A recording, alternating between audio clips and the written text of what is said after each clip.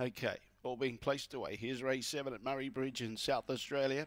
Best back runners, the 3 and the 5. Ready. Green light on. Away.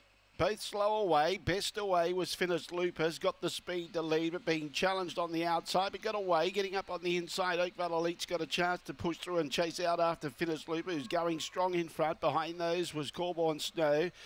Then in turn behind those we got Daniel Sarah, Where's Sparky, Night Sentinel, Zipping Dozer and Bundoran at the tail. Taking over though Oakvale Elite. Just Oakvale Elite's going to be too good for finished. Looper. Third was Corborn Snow in front of Daniel Sarah. Then behind those Where's Sparky. Following those through, we had Zipping Dozer, Bundoran and Night Sentinel was one of the last to pull up, if not the last, and the time was 25.90.